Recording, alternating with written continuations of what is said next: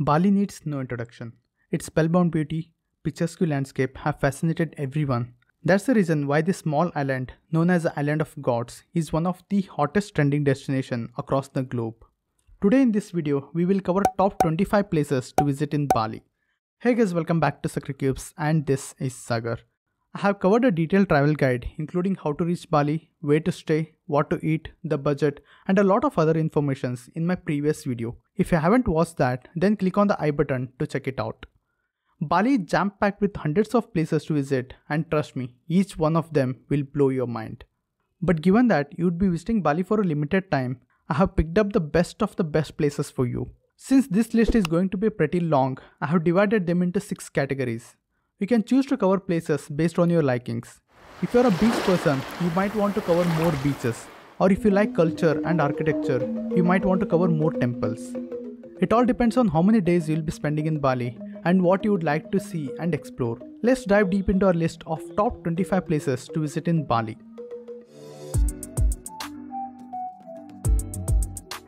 Whenever we hear about an international destination, one thing that immediately strikes our mind is those beautiful beaches with blue ocean and white sandy beaches we have seen in the movies. Bali being an island is filled with so many beautiful beaches which are beyond our expectations. Diamond Beach in Nusa Penida is my personal favorite in Bali. The white sandy beach and silky blue water look spectacular. When you see it from the cliff, you can see the diamond-shaped rock formation, which is the reason behind the name of this place. Visiting the beach wasn't possible until 2018. With new stays carved out of limestone, you can now get down to the beach in 20 minutes. Reaching the beach needs little effort, but it is worth it. If you decide to visit beach, it may take around 3 hours to explore the place. But if you're tight on time, then you can just catch the glimpse of the Diamond Beach from the viewpoint and head back. Kelingking Beach is the most photogenic spot in entire Bali. In fact, this place is probably the reason why Bali has got so much popularity. The view from the top looks like a dinosaurus, T-Rex in particular. It's a unique shape which you won't see anywhere else. Just like Diamond Beach, Kelingking Beach is mesmerizing as well. Blue ocean, white sandy beaches, limestone rock formations and greenery around will take your breath away. You can trek all the way down to Kelingking Beach, but the trail is very difficult and way too scary.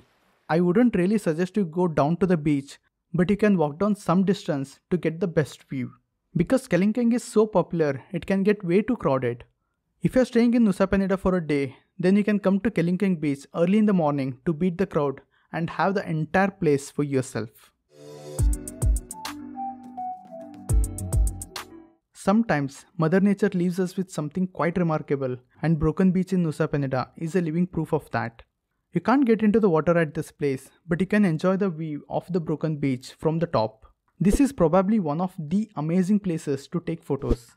The aerial view of the Broken Beach was to another level. I felt it was worth buying the drone after flying here. Next to the Broken Beach is Angel's Billabong. It is famous for its natural infinity pool. It is quite tempting to get into the water at this place, but be aware that it is super dangerous. Nevertheless, the view of waves crashing is worth seeing here. If you're tight on time, then you can just skip Angel's Billabong. Crystal Bay is a popular diving spot in Nusa Penida. It is rich in marine life, which makes it popular for snorkeling and scuba diving experiences. Even though there are other diving spots with richer and more beautiful marine life, Crystal Bay remains favorite of everyone.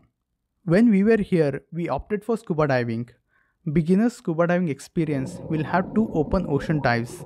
The first one is usually conducted here. Crystal Bay is known for its spectacular sunset as well.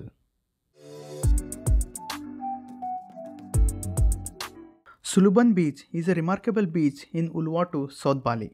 Also known as the Blue Point Beach, this place is super interesting with caves, beach restaurants and amazing surfing conditions.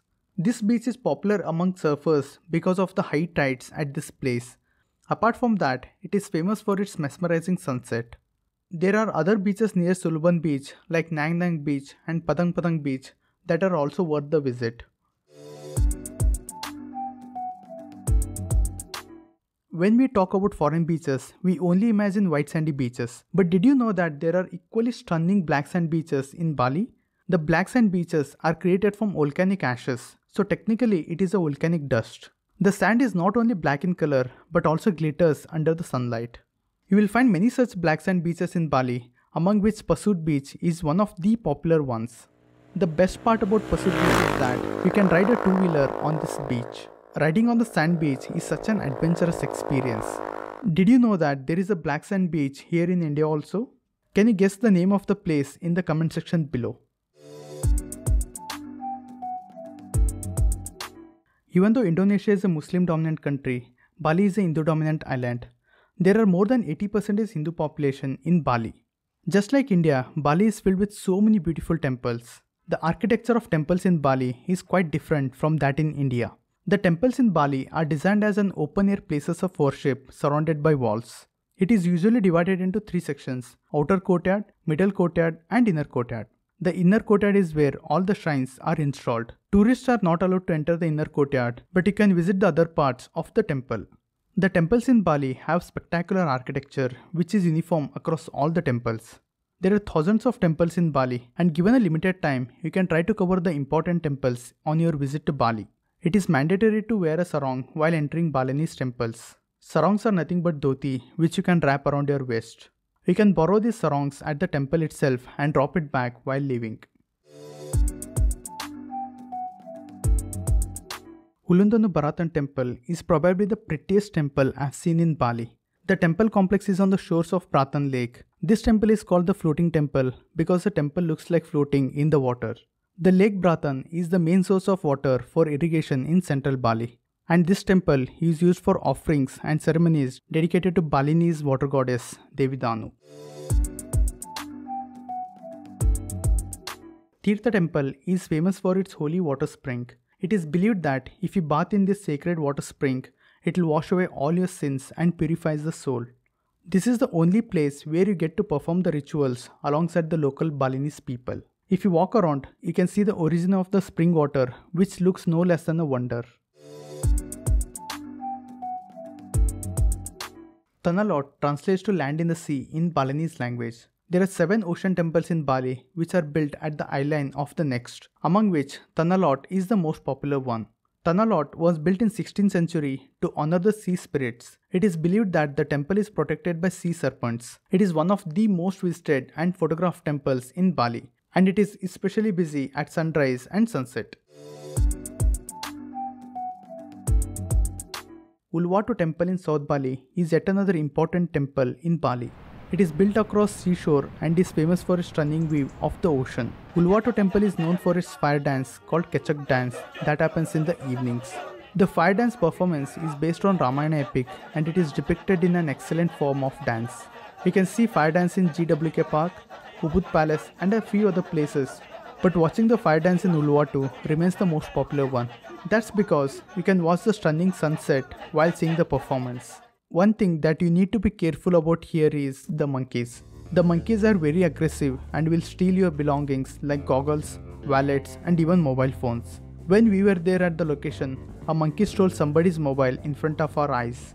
People say that monkeys are trained to steal the items so that the workers will help you get back the item and demand money for helping. I don't know if the monkeys are actually trained or not. It is important to be careful about your belongings at this place. Tirthaganga Water Palace used to be the royal palace. It has been now converted into beautiful gardens. It feels really nice to see Balinese culture valley the holy river Ganga. You can walk around the water palace and click some beautiful photos. Don't forget to buy fish food, which is available near the entrance. The waterfalls in Bali are just amazing.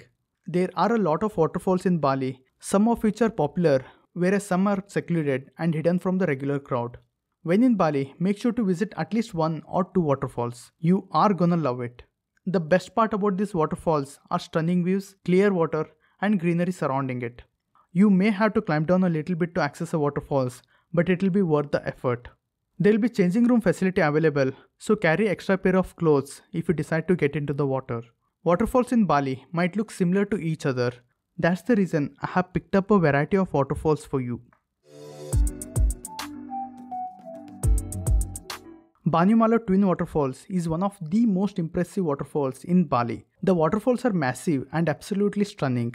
Despite its incredible natural beauty, the Banimala waterfalls isn't crowded compared to other waterfalls in Bali. Although this is not a hidden falls, we were lucky to be the only ones at this place. One thing that set Tukachapung waterfalls apart from all the other falls is its location. The waterfalls is deep inside a caves, and to reach it, you will have to walk through natural cave formations, which in itself is quite a thrilling experience. The best thing about these waterfalls is its sun rays. It transforms this place into a filmy look. Make sure to visit it around 11 am to get the best lightings. Sekumpul waterfalls is yet another beautiful waterfalls in Bali. There is a total of 7 waterfalls at this place, and you can choose between 3 tour packages to visit them. This is probably the costliest waterfalls to visit in Bali, as it is compulsory to take a guide. You can either go for view only, medium trek or a long trek. Choosing the medium trek would be optimal for most tourists. Tibumana waterfalls is a super photogenic waterfalls near Ubud, and it is an absolute must visit. This waterfalls is amazing for capturing some beautiful photos and spending quality time amidst nature. I would recommend you to visit in the early morning to beat the crowd. Kantolampo is a beautiful multi-tier waterfalls near Ubud. This waterfalls is not suited for swimming, but you will enjoy playing in the water and clicking some amazing photos. Bali is known for adorable photo spots. You will find so many photo spots in Bali to click some Instagram worthy photos. Getting a photo at one of these spots can cost anywhere from 50 rupees to 100 rupees. If you are a photo freak, then you can try to cover as many photo spots as possible. Lempiang Temple, simply called the Gateway of Heaven, is the most Instagram spot in Bali. The Lempiang Temple is a multi-stage temple with more than 7 to 8 temples, but 99% of the tourists visit only the first temple, which has popular Balinese gates. The iconic Balinese gate with the backdrop of Mount Agung looks no less than a paradise. Probably that's the reason it is called as the Gateway of Heaven. The reflections you see in those photos are created artificially using a mirror. You may call it a fake photo, but if you see it from a photographer's view, it is a creative way to click the picture. When you buy the entry ticket, you will be given a number. There will be an organized queue to get the photos clicked at this place. There will be a person who will click photo for you. You may have to wait 2 to 3 hours for your turn, and you get less than 2 minutes to actually get the photos. So make sure to do some research about the poses that suits you. Was the wait worth it? Looking back at the photos, I would definitely say yes. But if you are short on time, then you can skip this place. Apart from the Balinese gate, you can click some incredible photos in the surrounding places as well. Handara Gate is a Balinese gate just like the one we saw in Lempiang Temple. You will see this Balinese gate everywhere, but the ones in Lempiang and Handara are the most popular ones. You can get some pretty shots at Handara Gate.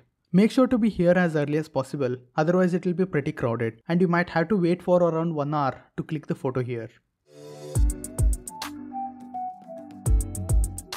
Tegalalang Rice Terraces is a popular rice terrace in Bali. You can enter Tegalalang Rice Terraces through different places. Depending on the entry point, the prices may vary. You can stroll around the paddy fields, click photos at selfie spots, and try Bali swings. If you want to do swings, then inquire the prices at different places and then go for it. The prices for Bali swings can vary from 1000 rupees to 2000 rupees per person. Tegalalang Rice Terraces can get very crowded during peak hours. I would suggest you to be here as early as possible. You can chill out at any restaurant overlooking the rice terraces. We tried Tis Cafe, which was a very beautiful bamboo house with a pool access. Lahangan Sweet is near Lempiang Temple and is a famous photo spot, especially because of the tree structure with a backdrop of Mount Agung. Reaching Lahangan Sweet is little difficult as the last 800-meter stretch is through very bad roads. You will either have to walk or hire a two-wheeler to cover the last stretch. Or if you got a good riding skills, then you can take your two-wheeler all the way to the top. There are a couple of photo spots at this place, among which tree structure is the most popular one. If you're tight on time, then you can skip this place. Garuda Vishnu Cultural Park, simply known as GWK Park, is the latest tourist attraction built in 2018. GWK Park houses biggest Garuda Vishnu statue in the world. The statue is so big that you can see it from aeroplane while landing. The GWK park is quite big and has a lot of attractions inside. You can see the traditional dance, the statue of Vishnu, statue of Garuda, and the world's tallest statue of Vishnu sitting on the Garuda. Inside the statue, you can see beautiful craftsmanship depicting the epics from Ramayana. You can also watch fire dance in the evening without paying additional cost. Jatiluvi rice terraces are less commercialized and less crowded rice terraces you can find in Bali. This is a good alternative to Tegalalang rice terraces. Jatiluvi is recognized as a UNESCO World Heritage Site. Walking through the rice terraces is a very soothing experience. You can choose to walk between 3 trails, a short one, medium one and a longer one. We can never forget our visit to Jatiluvi because we crashed our drone here. But that's a story for some other time. Ubud is known as a cultural capital of Bali, and there are so many places in and around Ubud. You can stay in Ubud for some days and explore the places around it. Ubud Palace is located at the heart of the city and it used to be the royal residence of the kings. Next to Ubud Palace is Saraswati Temple. You can take evening walk at Kempuhan Ridge Walk or go for shopping in Ubud Art Market. The monkey forest is yet another popular attraction in Ubud. For us Indians, seeing monkey may not excite as much, but other international tourists are crazy about this place.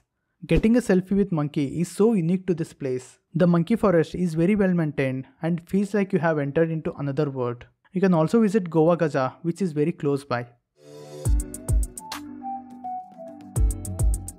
Indonesia is famous for volcanic mountains, and there are 2 active volcanic mountains in Bali, Mount Agung and Mount Batur. It is possible to hike both these mountains, but Mount Batur trek is quite popular because it is relatively easier hike compared to Mount Agung. Mount Batur trek is suitable for both beginners and experienced trekkers. Trekking an active volcano, experiencing the hot streams, having a closer look at volcanic crest, and watching the beautiful sunrise is a whole different experience.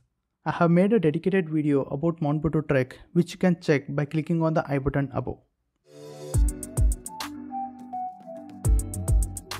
Even though Bali is rich in culture and architecture, there is another side to it which loves partying. There are so many pubs, beach clubs and restaurants in Bali that you will be spoiled with choices. If you are in Bali for more than 5 days, then I would highly recommend you to visit a day club. It might be a little expensive, but you get to enjoy the stunning views, get pool access, have good food and enjoy the drinks. We visited 180 day club in Uluwatu and totally loved it.